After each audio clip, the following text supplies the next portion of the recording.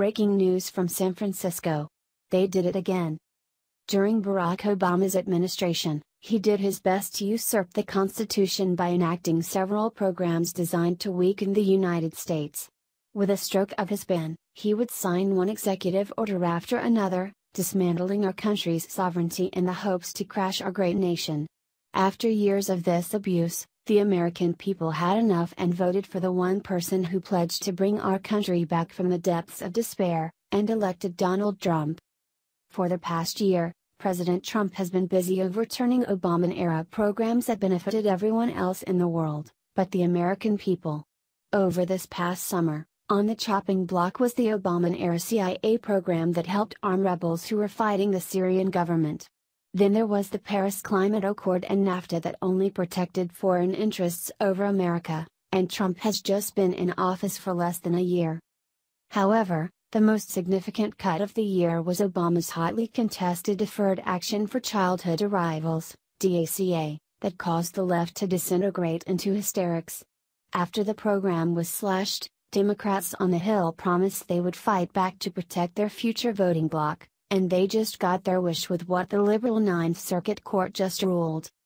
Earlier this week, a United States district judge has essentially banned President Trump from overturning Obama's unconstitutional executive order on DACA.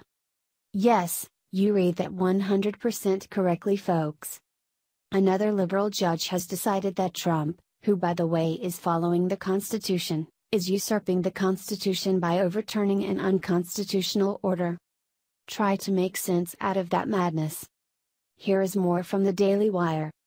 On Tuesday, a U.S. district judge in San Francisco barred the Trump administration from ending Deferred Action for Childhood Arrivals, DACA, a program created in 2012 by former Homeland Security Secretary Janet Napolitano of the Obama administration that prevents young people brought to the United States illegally by their parents from being deported.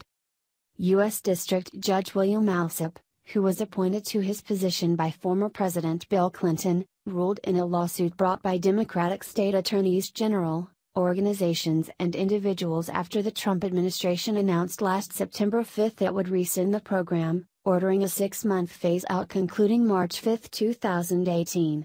The Trump administration stated it would stop considering new applications for legal status dated after September 5 but would allow DACA recipients with a permit set to expire before March 5, 2018, the opportunity to apply for a 2-year renewal if they applied by October 5, 2017.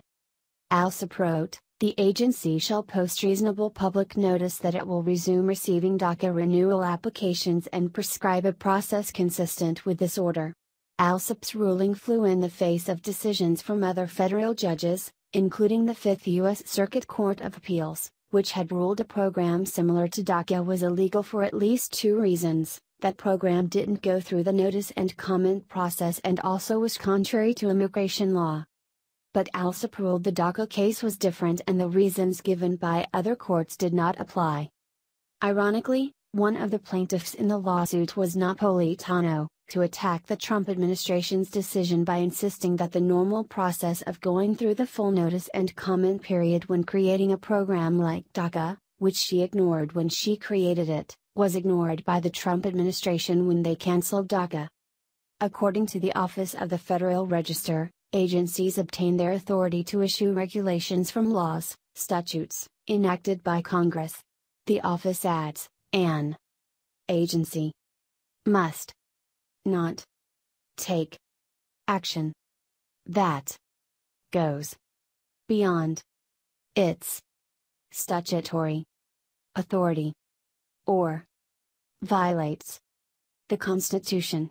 Agencies must follow an open public process when they issue regulations. In general, agencies will specify a comment period ranging from 30 to 60 days in the dates section of the Federal Register document, but the time period can vary.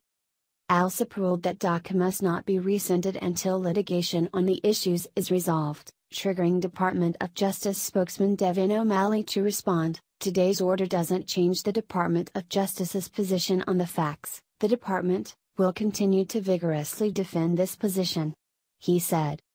Al-Sup's ruling permitted the federal government to refuse to process new applications from people who were not already covered by DACA, but people already covered could submit renewal applications which the federal government would have to process.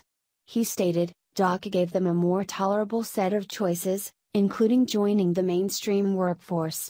Now, absent an injunction, they will slide back to the pre-DACA era and associated hardship. President Trump responded on Twitter. This ruling is by far one of the most egregious acts of judicial activism that any of us have seen in a long time besides the terrible ruling of Roe v. Wade in the late 70s. At any rate, this judge has no right whatsoever to overrule Trump's constitutional order to eliminate DACA and enforce the laws of our country.